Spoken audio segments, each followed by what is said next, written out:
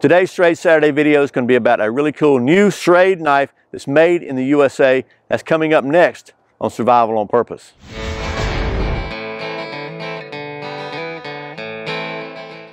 Welcome back to Survival on Purpose. My name's Brian. Thanks for joining me. So the folks at Schrade were kind enough to send me one of their brand new, made in the USA, Schrade SMHF Manilla folders. And Balisong knife, butterfly knife, whatever you want to call it. This is, to show you, Schrade USA right there. And they're calling this one the Manilla folder. And I got to tell you, I first saw this knife at SHOT Show with Morgan Taylor, who showed it to me, and we did a quick video on that. But this knife is really cool. First of all, it is made in the USA, which is a departure for Schrade, but they were able to get this one done in the USA. It has a blade of D2 steel and stainless steel handles, and it's a traditional Balisong butterfly style knife. It's a Philippine, kind of a traditional Philippine design. And the way this one came about, decades ago, Mr. Taylor, the founder of Taylor Brands, this was one of his designs. He designed a Balisong type knife. And since you may know that Schrade actually was purchased, or Taylor Brands, I guess, the parent company of Schrade Knives, was purchased by a division of Smith & Wesson in 2016. So they kind of made this knife as a tribute to their father, because he's, he was kind of responsible for starting the whole thing there at Taylor Brands, obviously. So I'm rambling. So this is a butterfly knife, and I know that it's real popular now for a lot of people to do all this flipping stuff. And I got to tell you, this one's got a little bit of bite to it, because it is basically called a blade and a half. We got an edge down here and a half a sharp edge up top, and they're sharp. I mean, I don't know if they're shaving sharp, but by golly, they're sharp. They're that sharp. That was about, if you can see that. That was my first day with this thing about a week, maybe 4 or 5 days ago.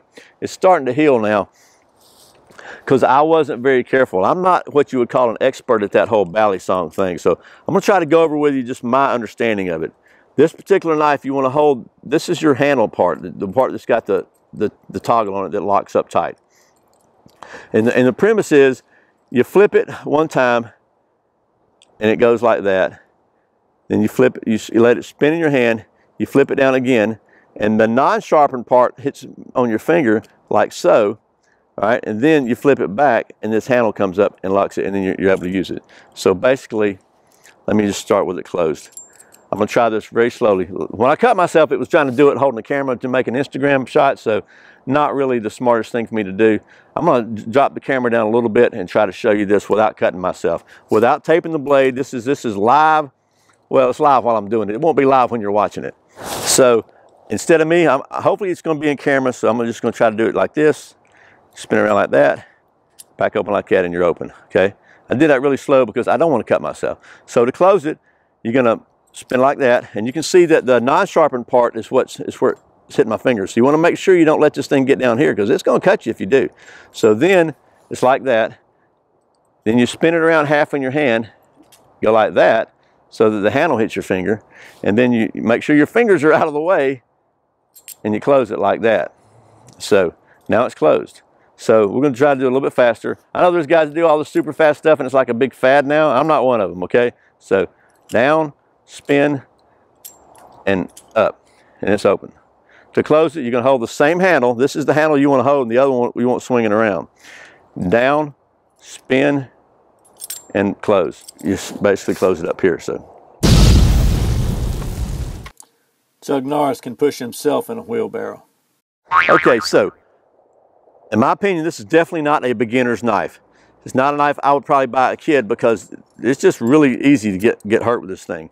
There are Balisong style knives, butterfly knives, that have a single edge, and they're probably a lot more safe than this one, but this is the style that they chose to make. And I think it's cool. I think it gives you a little more stabbing if you need to stab somebody with it.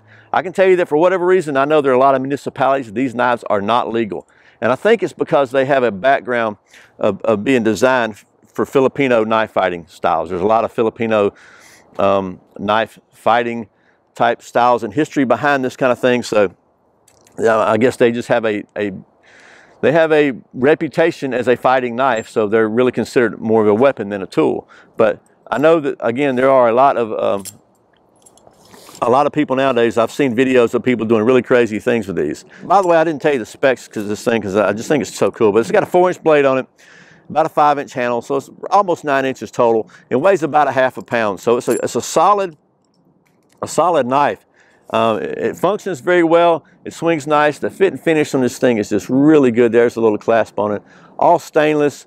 The fact that it's D2 steel, I think, is the big deal because that's just a really good knife steel.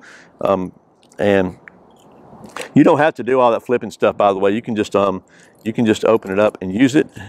This lock engages very well. I don't think you have to worry about that coming loose in your pocket. It's got a good solid heft to it. So really, if you wanted to use this for a weapon with it closed, it's gonna be a force multiplier several ways. So it could be a good self-defense weapon, even if you don't know all the flipping things. But if you do manage to get it really good at all that flipping stuff, it could be an even better weapon. But you could definitely pop somebody with that or that, and then, but you don't have to do all that flipping. You can just open it like so, and it's a really, once you got everything latched together, it's a really solid knife. The blade is no wobble in there at all, even though it's got to have enough play to move freely. Once you get it locked up, there's no wobble.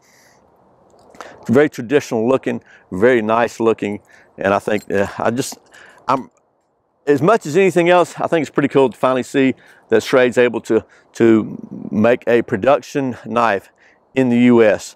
And I know they were talking to me a couple years ago about trying to do that on a limited basis, on some limited run stuff. I think this is going to be maybe the first step into that. Hopefully we'll see more of that from them. But you know, their qualities, in my opinion, on all their knives is really good anyway, no matter where they're made. But you know, it's cool to see something made in the USA. And I know the folks at Schrade are happy to be able to do that too, because they're good folks up there from Eastern Tennessee. So anyway, I will stop rambling now. I got to say, if you're looking for a really cool knife that's made in the USA, it's got some history behind it, and it's very, very well made, and you like these Balisong style knives, this one could be a really good one for you. It's I like this one a lot. This is going to be one I'm going to hang on to and not give away. I give away a lot of knives to Boy Scouts and stuff, but this one, I'll probably hang on to this one because I really like it. Maybe I'll even get to where I can do that flippity thing without cutting myself. Anyway, once again, I'd like to thank the folks at Schrade for sending me this so I can show it to you. And as always, thank you for watching Survival on Purpose. Thanks for subscribing. Thanks for clicking that thumbs up, for sharing this video with all your friends. Thank you so very much for doing all your Amazon shopping through the Survival on Purpose links. I really appreciate the support.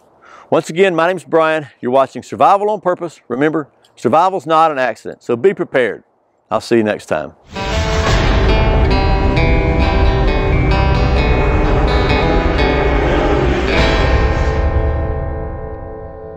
I don't want to cut myself again.